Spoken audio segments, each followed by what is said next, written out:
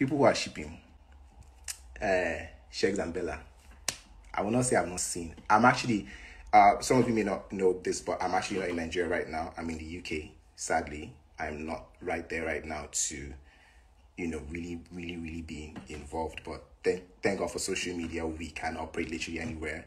And also big shout out to DStv and Showmax. Because of them, I'm actually able to watch the show right now. Connected on my Showmax app on my other phone and basically casting on the TV. And how the hell do you flip this cam? So if you can see, I am watching the show. The volume is on 0 so people can hear me. But yeah, I try to catch up on what is going on. So I have seen a little bit of shipment and things. Let me just say it's very important that I put this information out there on behalf of the entire Cowboy family and close friends.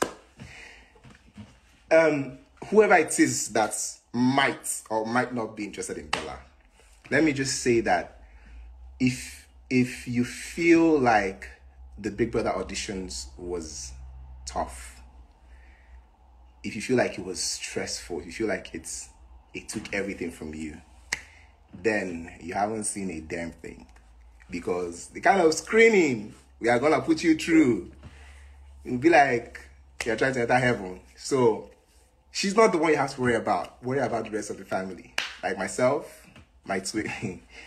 I don't know, really talk too much, but yeah, I'll just leave that aside.